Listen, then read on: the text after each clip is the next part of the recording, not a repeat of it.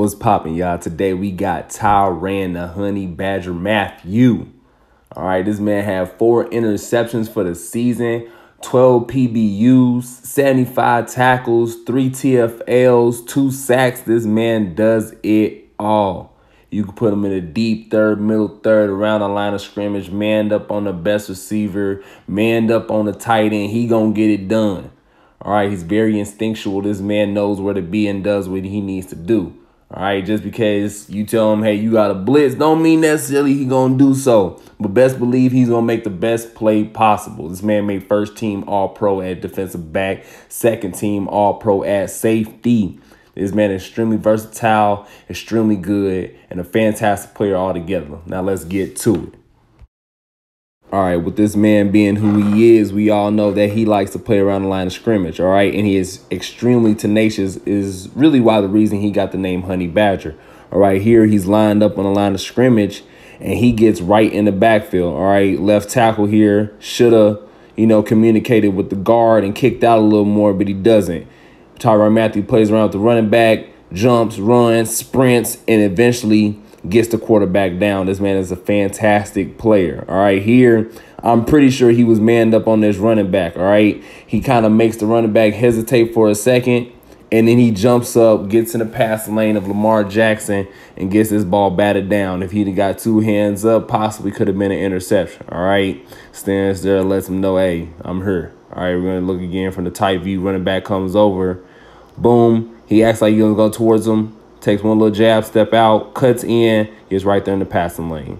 All right, here versus the Detroit Lions. Boom, coming off the edge again. All right, he gets up on the quarterback so quick, the quarterback can't even throw the ball away. All right, like I said, he's not the biggest player. All right, he's not like he's towering over anybody. He's not like a Cam Chancellor or even really like an Earl Thomas is a big dude. All right, Tyrann Mathieu is smaller in stature, and he's not exactly fast, but he's very instinctual. You're going to see here, he's just creeping right along the line of scrimmage. Boom, gets right. I don't know why the tackle doesn't block him. He decides to crash down, and, hey, he's in the backfield. Here, he knew the play before it happened. That's why he's tapping his helmet. Boom, they run a little motion, try to get everybody moving one way, toss it to the other side, and Tyrann Mathieu, boom, right there. All right. He really just gets to the outside shorter, sets the edge, outside in. All right. Boom, they run a little motion this way, and he comes flying in, cuts the legs out. Easy play for him. All right. Not everybody can do it, but he makes it look easy. This man is dangerous around the line of scrimmage. All right, now here versus the Kansas City, well, not versus the Kansas City Chiefs, versus the Patriots. He manned up Julian Edelman as he was all game. They run a little quick screen to him, which we know, man, the little quick screens with New England can be dangerous. You never know. He throw it to him, then he going to throw it to somebody else. But Tyrann Mathieu is right there, all right? Gets in the backfield, lets him know, hey, man, I watch film too. I know what y'all trying to do. All right, now a lot of what Tyrann Mathieu does, because his stats weren't ridiculously crazy, it's just playing good coverage. All right, here he's on the deep left side of your screen, and they try to run a little out and up, and he's right there. All right, he's covering it all, and then the quarterback eventually has to dump it off. Okay, when you're playing safety, it's actually better that your name isn't always getting mentioned, because that means people are continuing to throw the ball in your area, especially if you're playing free safety. Here, once again, he's manned up on the slot. They try to run a little out and up. He covers it up. They got to dump it off. Easy tackle. All right, here, try to run a little curl right here at the sticks, and he's a little man, all right? Smaller in stature. I ain't even going to say little. I don't like the way. He's just a smaller man. But he comes up, lays the thumper on this big tight end, holds him down for a 4th down. They come back to this same play, which I don't know why they keep playing with this man, all right?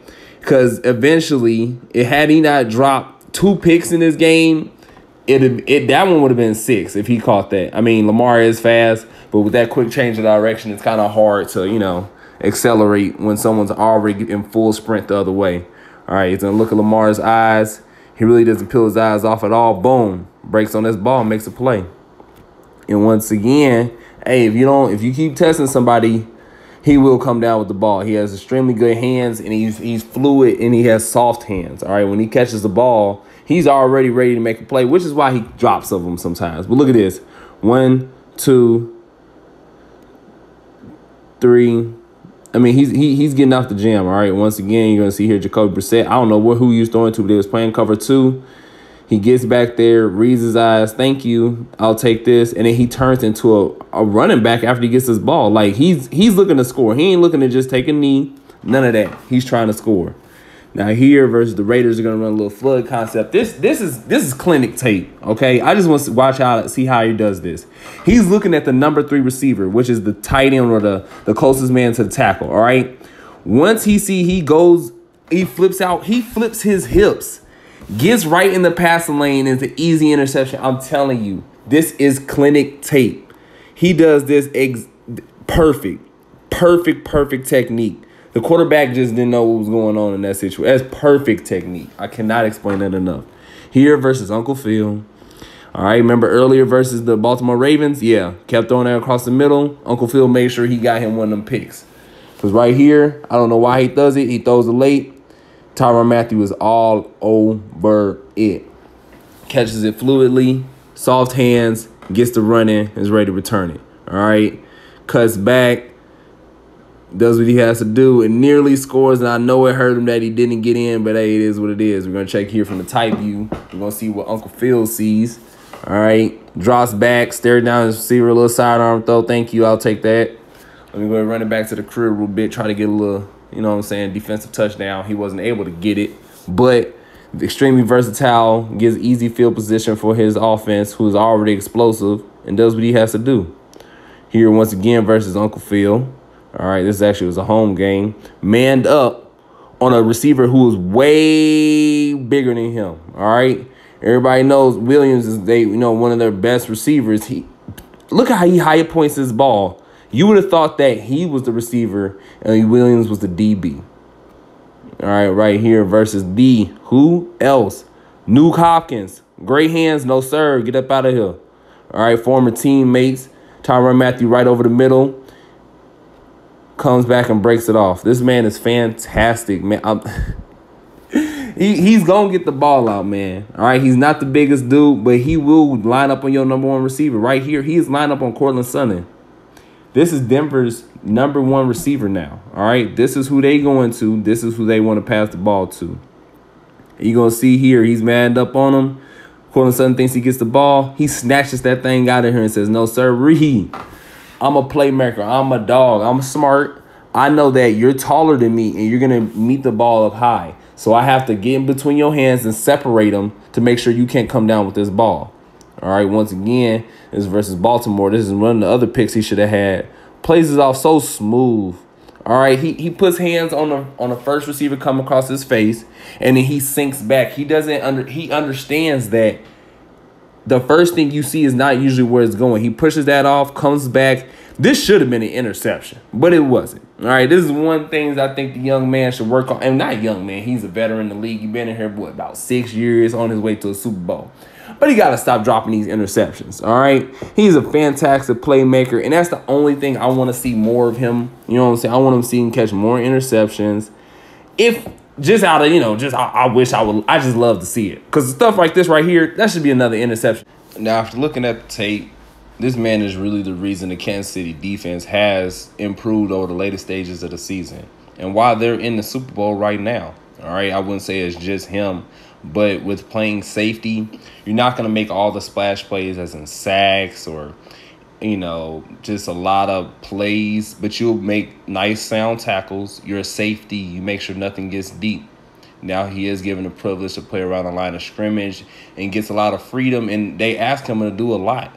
But because he's one of the only pieces on that team, he's not going to get all the splash plays because he has to do just about everything.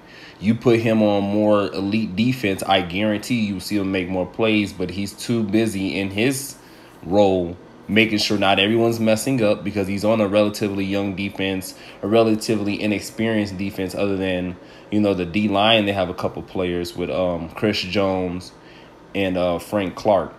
But with all that being said, this man has turned his career around. We know he had 2 devastating injuries.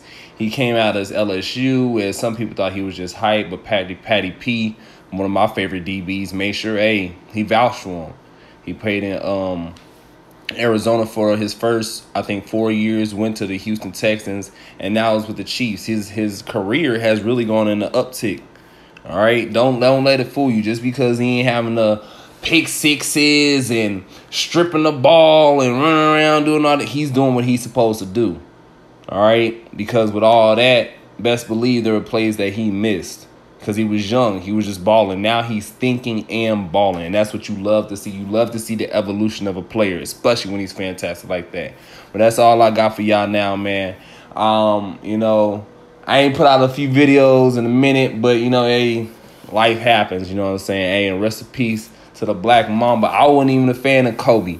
But you got to respect the hustle, and it's sad to see, man. Mamba mentality, we out.